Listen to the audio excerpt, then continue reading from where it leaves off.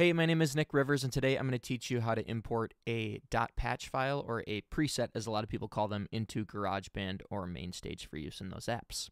One of the most confusing things about importing presets is there's different file types, and everyone kind of refers to all of them as presets. So first thing you got to do is look at your preset that you downloaded and look what type of file is it. Is it a .patch file, .pst, or .cst?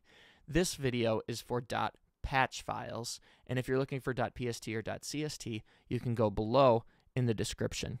If you don't know what type of file you have, here's a quick way to determine. You're going to find the preset that you downloaded. Here's mine.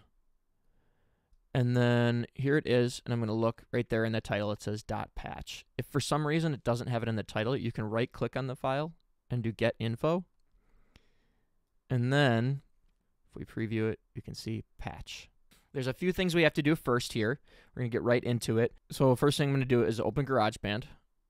And then you can just do an empty project. So choose. And then it doesn't matter what you do here, just audio, whatever. And then we need to go over here and click this Save button. And then just do something here. Sample. We'll save it as. And then what this is going to do is create the folder structure that you need in order to import your preset. Okay, once that's done, we can exit GarageBand. Don't need to save that. Quit GarageBand. Okay, one more thing to do before we go on the importing. We need to set our Finder up correctly, so click Finder in the bottom left there. And then we need to go Finder, Preferences, and then we want to make sure, click Sidebar up here, we want to make sure that this home icon is checked. So if it's unchecked, check it, and then get rid of that.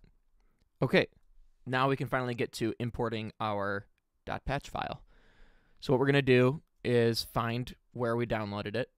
Mine came as a zip file. There it is. So I'm going to double-click that zip to expand it. And then here is the preset. This one came with a installation instructions thing. And then here is the .patch file. What we want to do is open up a new Finder window. So File, New Finder window. And then we're going to go through the folder structure that we made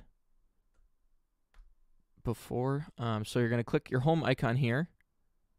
And this is why that first step was important, because we made this folder structure we're about to go through in GarageBand when we saved that sample preset. So click your home icon, then Music, Audio, Music, Apps. There is a GarageBand folder here, but don't be fooled by that. You want to click Audio, Music, Apps, and then Patches, because this is a .patch, and then Audio. This can be confusing too. So like this is an instrument file here. This is for guitar, but we actually want to put it in audio. And then we're going to grab this here, and we're just going to drag it over to our audio folder here. I'm not doing it just because I already have it in there. And then we can open GarageBand back up.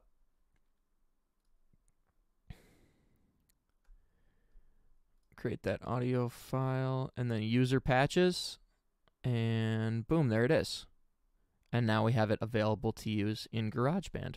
I hope you enjoyed this video. Please subscribe for more tutorials on GarageBand, Logic, all kinds of great stuff like that. I'm a full-time musician, and I'm just trying to help other musicians make their music. Have a good one.